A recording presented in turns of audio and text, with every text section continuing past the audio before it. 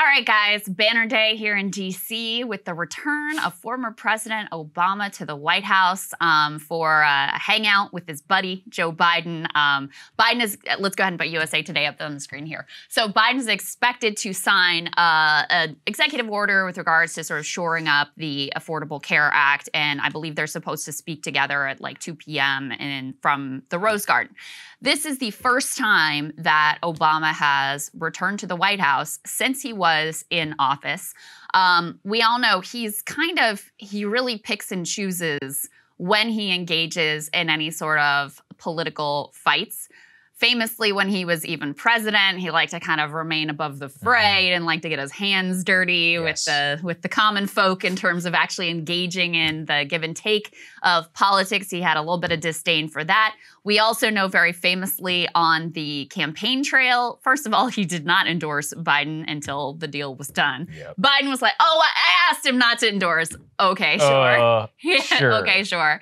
It also was reported that during that campaign, as he was watching things unfold, he was telling his advisors privately, like, don't underestimate the ability of Joe Biden to F things up, which I think was a very accurate assessment of not only the Biden campaign, but also how the Biden White House has unfolded. It is very telling that the thing he returns for is his primary legacy, the Affordable Care Act, because that's what this guy is mostly about at this point. It's about preserving his brand. It's about preserving his legacy. And that may sound like, okay, well, you know, that's understandable, no big deal. But that means making sure that no one goes beyond what he did. Because, you know, if you had, for example, universal health care, well, then that really reveals and shows up how inadequate the Affordable Care Act ultimately was, and how it was largely, while it did contain some significant real improvements in terms of pre-existing conditions and some of those other things, but ultimately also was a giant giveaway to the health insurance industry. Jen Psaki was asked about all of this yesterday, and she has a way of like saying things that she doesn't mean to be revealing, but actually are really revealing, because she's just so in the DC bubble. She doesn't really understand how her words are going to land. Yeah. Let's take a listen to a little bit of what she had to say. So tomorrow they'll announce more steps. I'll also note, as they did every week when former President Obama was president and President Biden was vice president, that's a mouthful, they will have lunch tomorrow as well, as they used to do on a weekly basis. I would note they continue to talk regularly. They are real friends, not just Washington friends. And so I'm sure they will talk about events in the world as well as their families and personal lives.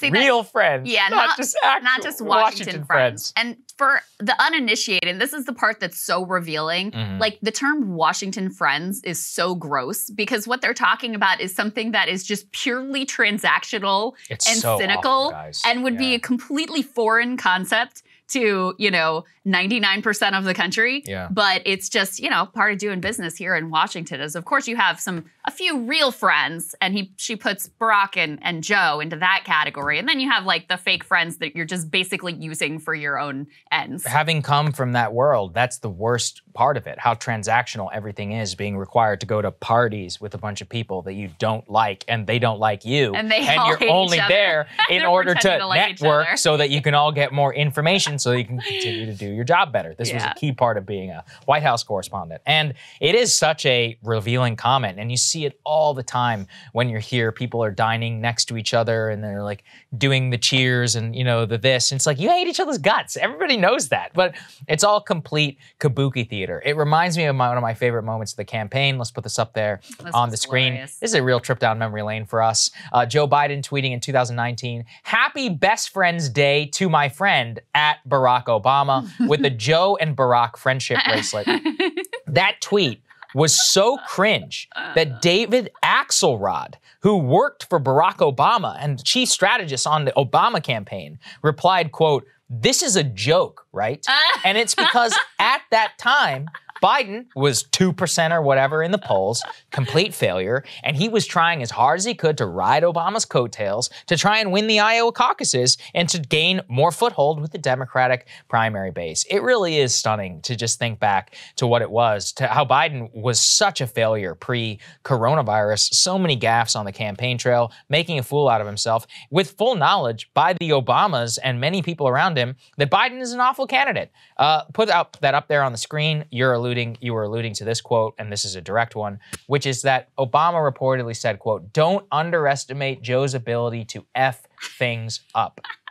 I mean, I agree, Mr. President. Fair. If you look back, very accurate assessment. You know, Obamacare is a great example. What did Biden do on that hot mic the day that it passed? You know, he leans into Obama when the mic is hot. He goes, "This is a big effing deal," which became a meme. I mean, the guy, before he was verbally incontinent, he was known as the gaffe machine. That was his nickname in D.C. within the press. Everybody's like, "Oh, he always says something," which causes a problem. It was an open secret in Washington that the Obama people, and Obama specifically, could not stand whenever Biden went off script and whenever he would do these things, because it would cause big headaches for him and his team. So a lot of this is just contrived. Oh, they're real friends, not just Washington friends. That's not true. Otherwise, Obama would have endorsed you. Or as Biden said, I asked him not to endorse. He said it so serious.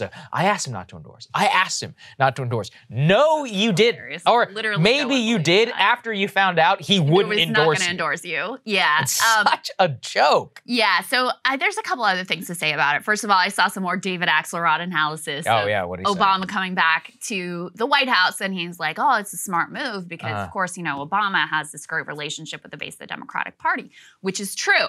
He is held in high regard with the base of the Democratic Party.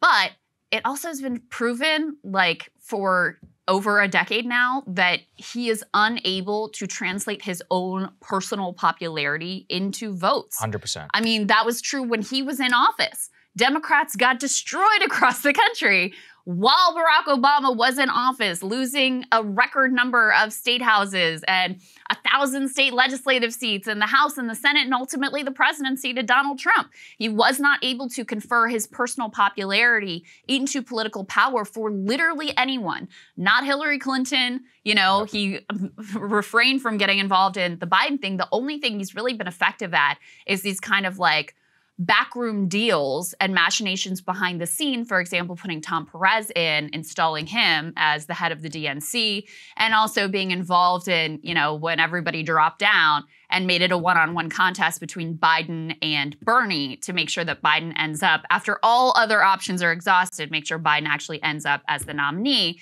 in order to crush Bernie Sanders. I mean, if you think about that record, really the only ways he's been politically effective is to use his influence within the party machinery in order to crush the influence of the left and deny what is like the most compelling and interesting and compelling, especially among younger generations, part of the Democratic Party. So that has been his real influence. And so if they think that he's going to save them in the midterms, like, that is really fanciful. But I think it also is a sign of desperation that they're saying, all right, let's bring Obama back. Like, Biden's clearly not getting the job done here. 100%. That's how I read it. There's one other thing to say about this, which is that and American Prospect has done the reporting on this. Democrats they do have a big problem in terms of the Affordable Care Act.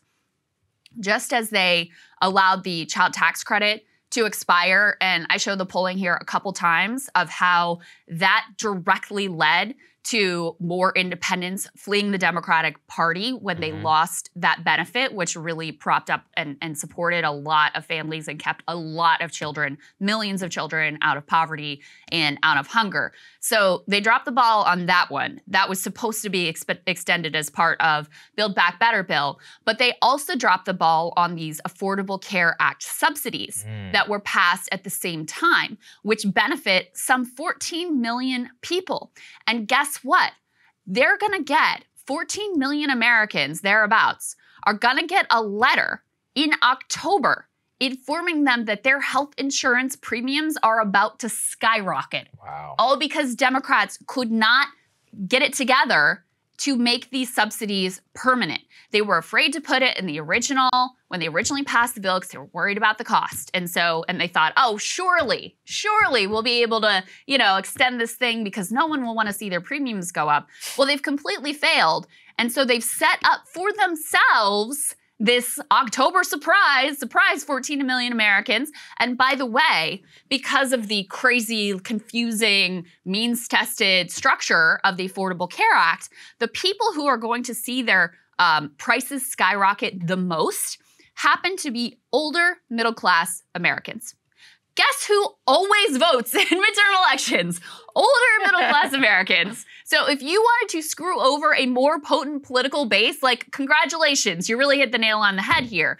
So while this executive order that Biden is planning to sign, it has to deal with another little loophole in the Affordable Care Act that he apparently has the power to close.